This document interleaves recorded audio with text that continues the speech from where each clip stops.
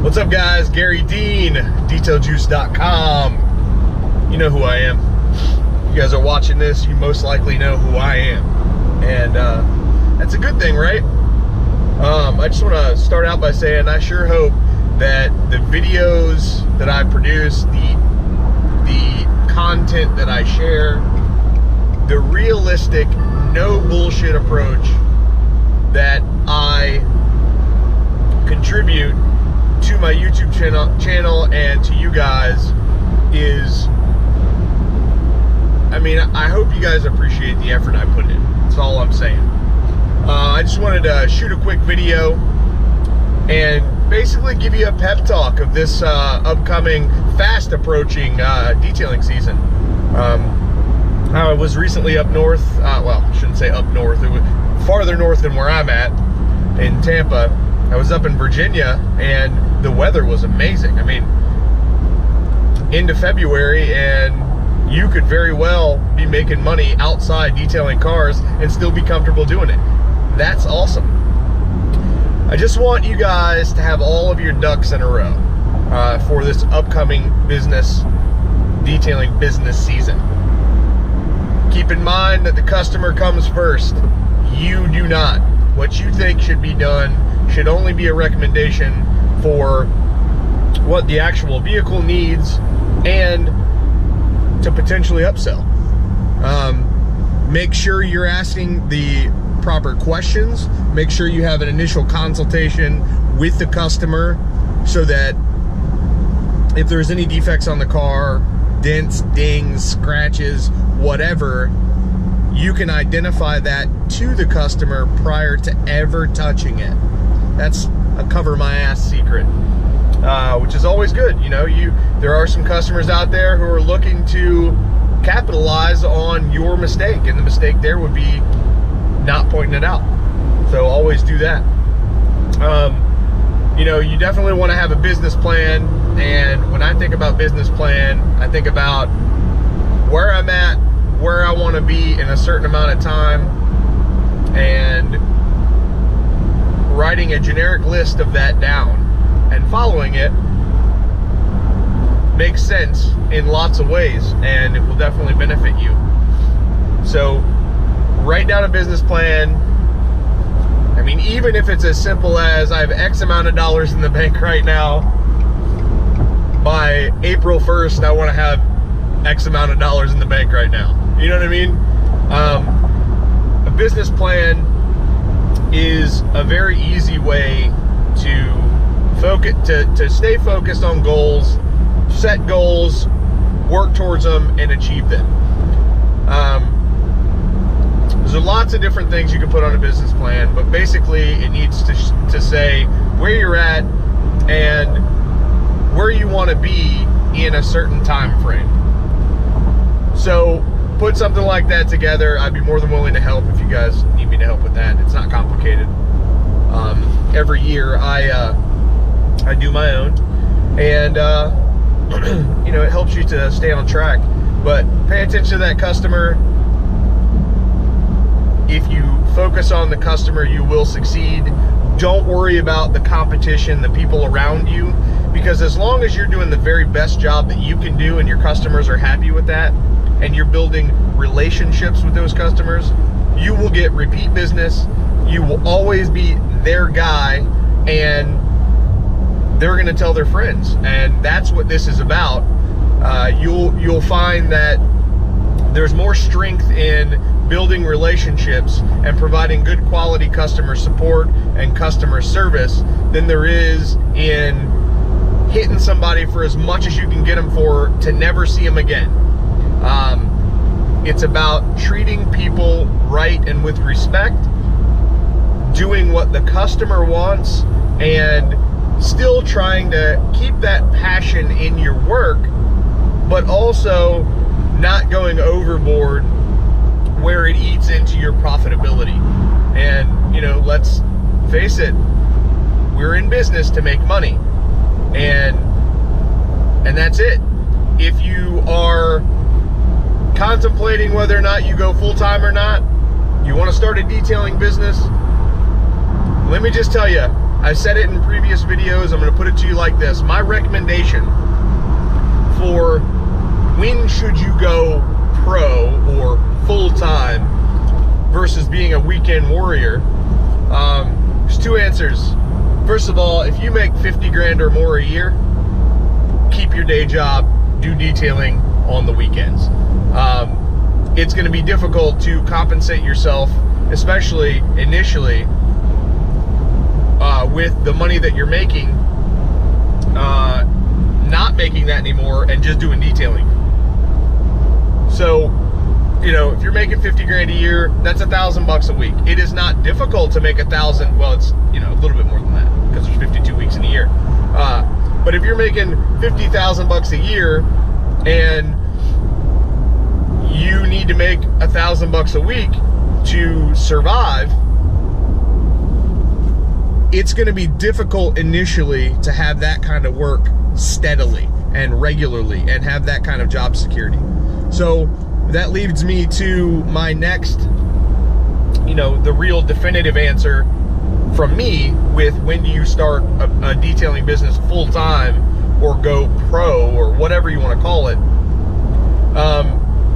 If you are working only on the weekends or part-time, and for 6 months consistently, you make more money detailing part-time per week than you bring home in your full-time job, it's a good,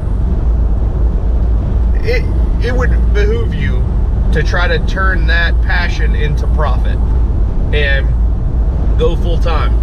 I mean, realistically, in business, you can't necessarily look at your weekly earnings anyway. In business for yourself, I should say. I would say the monthly earnings make more sense because detailing is mostly an outside situation, as far as a lot of guys will work outside because it's more convenient to the customer to be mobile and that kind of thing. I'll shoot another video on that, but most of detailing, you know, most detailers are mobile and they work outside. So the weather can be inconsistent. I mean, you literally can have a week of rain and make no money, but the next week, since all the cars are dirty, you're making 3, 4, 5 times what you would have made in the week that it rained. So it's wishy-washy sometimes in the detailing services industry. So I would focus more on your monthly earnings, not so much your weekly earnings. So if that helps at all.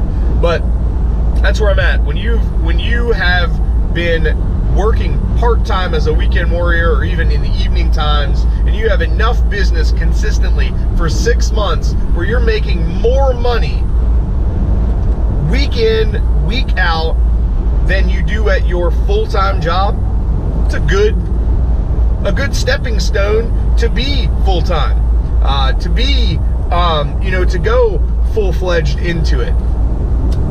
Sounds good to me. I mean, some guys out there might be making $8 an hour. You might be working at McDonald's and, you know, you're pulling in a full $18,000 a year. Can you make more money detailing cars? Maybe so.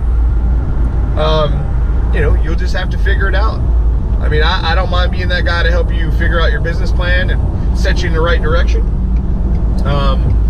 In fact, I welcome that. 813-846-4406. I give you guys this cell phone number every single video that I post. And a lot of people use it. A lot of people don't. But I can tell you, if there's anybody who's got experience in this thing, it's this guy right here. And I am more than willing to help you guys out. So just keep these things in mind. Don't worry about the competition. You're only as good as your last job was. And if you're building relationships, you never have to worry about somebody else. I can tell you that relationships are where your business is built.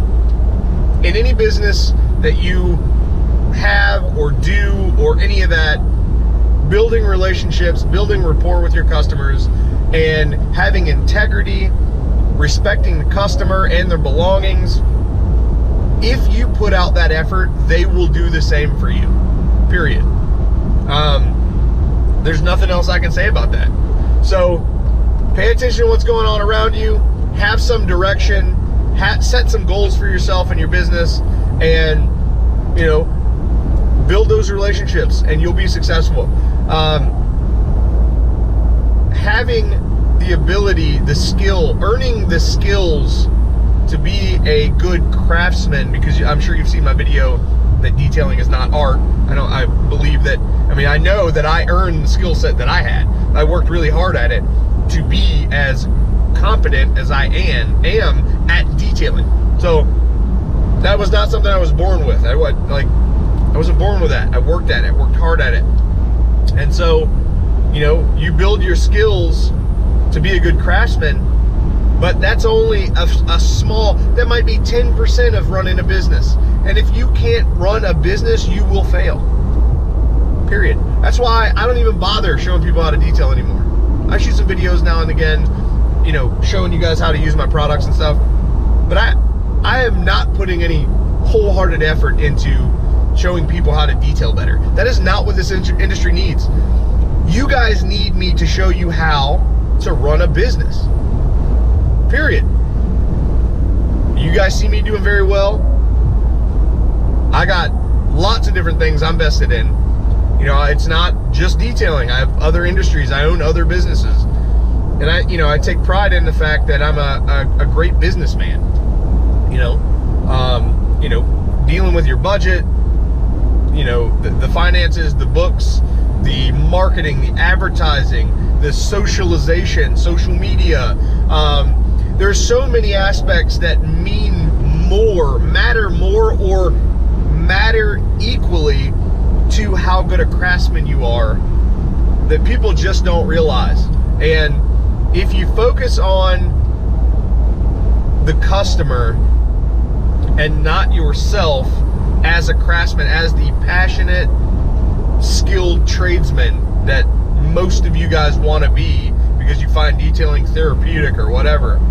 I do too. I love it. But you know what I love? I love making money. I like making money. I have great passion for helping my customers.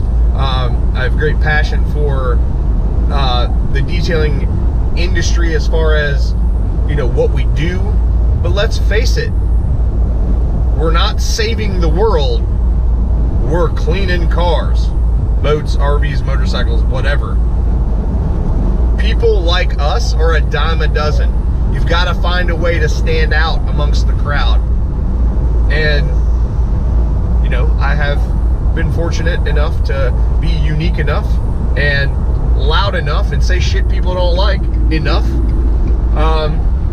and expose the bullshit in the industry, that I have a voice and I love it.